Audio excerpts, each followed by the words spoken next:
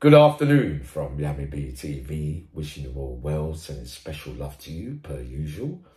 Now I'm going to another couple of a selection of videos of different types today, but the majority of you that watch Yami B TV, you love this kind of stuff. Now it's fair to say that during that life that I led in those institutions, we could describe Uncle Yami. It's been described that I'm a bit part enforcer sometimes when, you know, drugs are being sold on wings by the hierarchy or people that believe they hold the power because they've got all the contraband that people want. And, you know, there's a market for it, but there's also going to be people who, a bit like me, that won't want to pay for what they've bought. And in the time frame that's given, like you say, all right, I'll take 5 of them and I'll give you that back Friday, and you don't give it back. Now, sadly, one of my mottos, for all the wrong reasons, was not so much when I was outside, but when I was in prison, I always believed, oh, I'm not paying for that, because it's like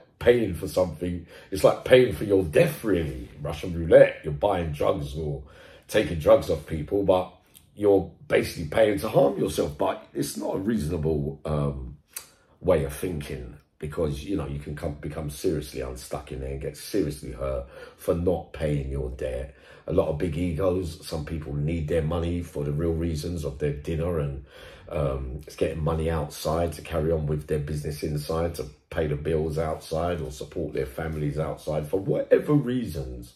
On many occasions, I was asked to escort people, criminals, to the gym, exercise, mosque, education, when they might have a bit of trouble, when they come for me in the morning and say, Yami, listen, can you follow me down there, because they're expecting trouble, and bringing Yami there. Maybe, you know, I've got a good name for, say, completing the missions that have been asked for me, so I'm reliable in that way. But you know, it comes at a price, or it came at a price with me, that I would have to get what I want out of it as well. Now, 2 stories coming up here of very different types, one inside and one outside. So I'll start with the one inside. Now, during this time, this is the BCAT run in the 90s. I think Ziggy Zaggy, you was there, and Nick's round about this time, right? And, you know, bad phase for me, in debt. You know, there's 3 or 4 or 5 people that I promised that I would give back stuff to, and I didn't, and I wasn't really caring about it. I knew that, you know, it could bring real serious repercussions by way of violence to me. But again, I wasn't really caring at that stage. Now, many times some of these same men would ask me to go and collect stuff of people that owe them money. And I had a specific way of doing it, not so much walking through the door, pushing out my chest and saying, listen, you owe what's his name money, you make sure that you get that paid, or else. Like, I was more subtle, like walking in, because I know that, you know, who am I to judge when I commit the same kind of behavior as the same men that I'm confronting around debt and stuff like that. So I would walk in and sit down on the bed and say, listen, what were you going to do about, you know, owing that money and that, you know, that it could bring a few problems. And depending on the attitude that they take, I don't care about him, he can't do nothing to me. Ah, is it, Yami? Yeah, nah, I'm going to sort it all out, man. I said, well, you got a day, you know, do it in the politest way possible. Sometimes it isn't possible to get the right reaction out of people when you're bringing that kind of stuff to their doorstep, you know, challenging, confronting, blah, blah, blah, blah. On such occasion, right, there's a few that are watching me now that have been with me during this kind of stuff as well. Now, there was a guy called Agipon. Now, dark, very big built, muscly, but I used to watch him, right? I've had a couple of run-ins. He takes the gear, right, as well. And I've had a couple of run-ins verbally with him, but I always looked at the way that he trained and, you know, the way that he carries himself, like pushing himself. He always reminded me of someone that could, you know, act more than what he was. So whether I got it right or I saw straight through it and that kind of stuff. Now, I never believed his training. I didn't think he was physically supreme. Not that it really matters, but I also noticed that in a couple of times I saw him fight, he was more of a wrestler without trying to fight with his hands. So I had that in the back of my mind as well. On one such morning, he turns up at my door and comes through the door and says, yeah, maybe. I said to him, yeah, what's up, mate? He said, yeah, you know what I mean? What's his name? Saying, a geezer called Mickey H, right? He was doing live fights, serious geezer as well. I was surprised that he didn't come and confront me himself and ask me, rather than sending someone like that to confront me, obviously maybe not expecting the answer that I was going to give, right? But I took it as a personal affront when he turned around and said to me, yeah, you owe blah, blah, blah. Listen, you got till Friday to pay it. Otherwise, or else. Hold on. In my mind, straight away, I'm thinking, who are you talking to? Like, kind of thing. You're turning up on my doorstep. I'm thinking, I've got to send out a warning there, send him packing with his bags all the way back to where he come from. Whatever. But before I had time to think about it, I was kind of pissed off that morning anyway. You knew how it was for me sometimes. I left two straight, left and right. I thought a hook and uppercut. He's on the bed, right? This geezer's bigger than me as well, but we knew that I was strong. He was curled up on a bed. It was a pitiful figure. I expected a better fight than that, right? I said, listen, you go down and tell him that I will sort it out for him, but don't be sending people up here to come and try the strong arm tactic. I mean, who am I to talk using that tactic myself on things? But I was surprised that Ajipon would be thinking that he could come and bring my game, the way that I do things, to my doorstep, right?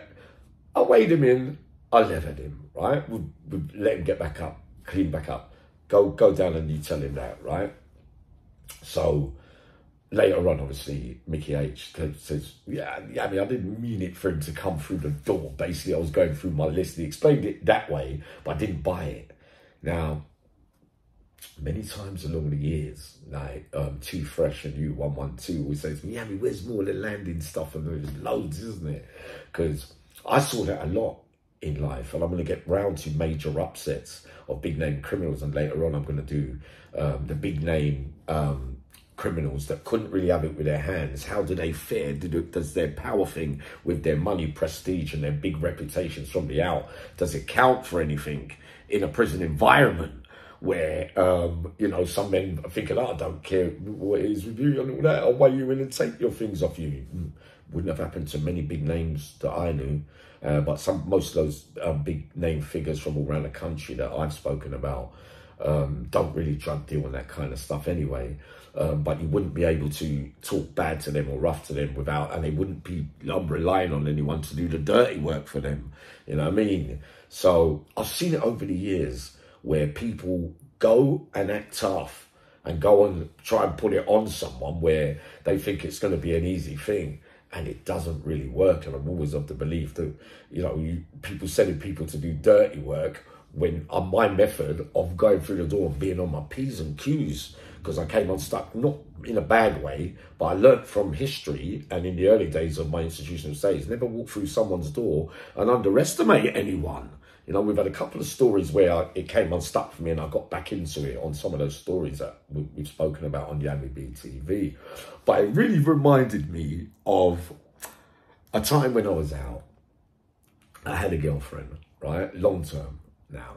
I'm not going to go into too much detail who she is, and because it was probably one of my deepest relationships as a kind of young upstart in the 20s and all that. I'd already done Aylesbury by that time, the Aylesbury prison, so and I was up to my no good, my crimes at that stage. Now, during relationships sometimes, especially at that age, the tit-for-tat arguments and, you know, you're this and that and that. Many times over the years, and a lot of men, I think, will be able to vouch for it, where women or your girlfriend are saying, yeah, you don't run off your mouth with me, you're a wanker, you're not all that anyway, I'll get what's his name onto you, right?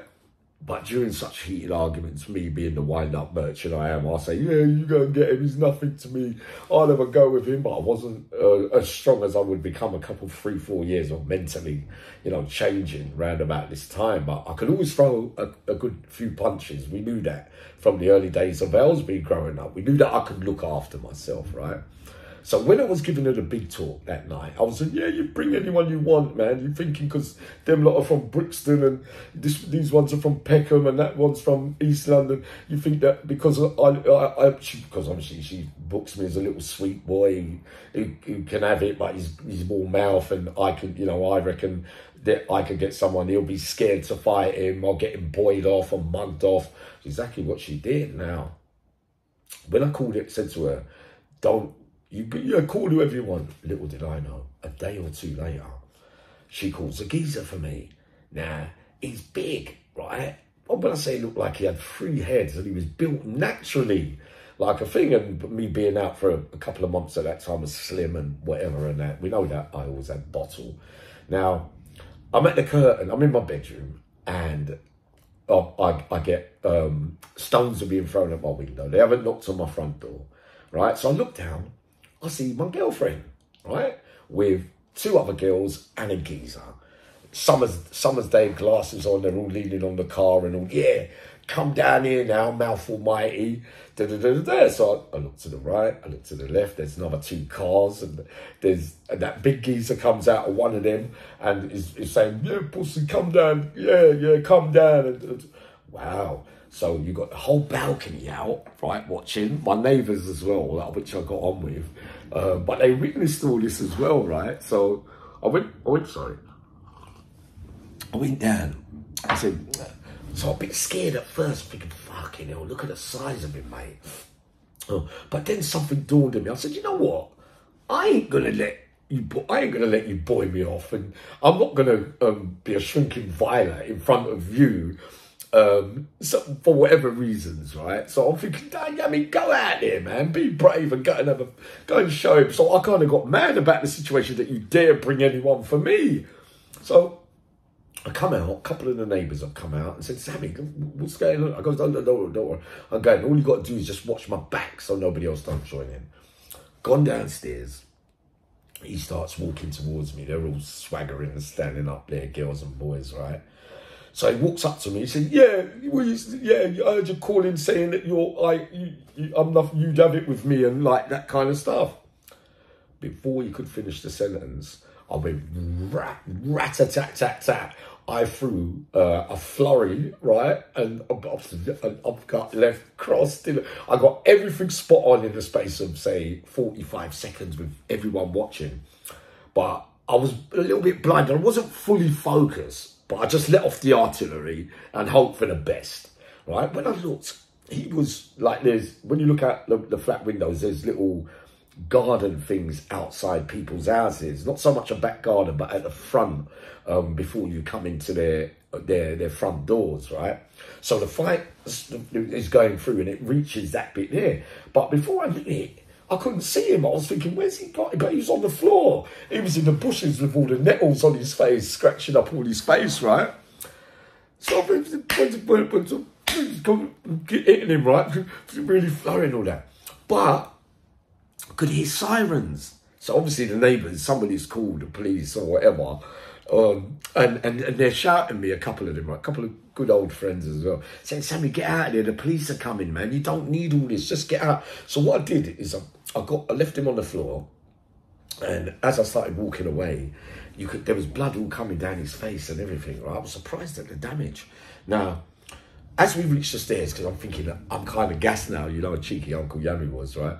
So I'm looking, I go, you see? People sending you down to fight me, and you're expecting, she's told you I'm a sweet boy, that I'm a wanker, and I'm a mug, and you're just coming down off the back of that, and thinking that, right? So the other geezer that's come down to get me, to take me away, because the sirens were getting closer and closer, he's saying, Yami, come, Sammy, come, man, come. But as I was walking away, he'd done a real muggy thing, like, it weren't even like a punch, right? It was a bit, I won't say too much, right? So he threw his hand down from a punch up there. I don't even know if he had a weapon or something, but it felt like I was being scraped, and something touched me, but It's like a little scratch of blood. And then Eddie said to me, he said, yeah, you're bleeding a little bit. But I didn't feel a punch. So I was thinking, I said, is that the best you got? So then I legged it, got away, and I didn't get nicks or nothing like that.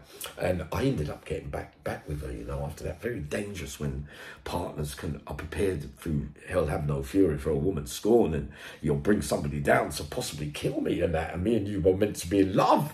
That kind of thing, right?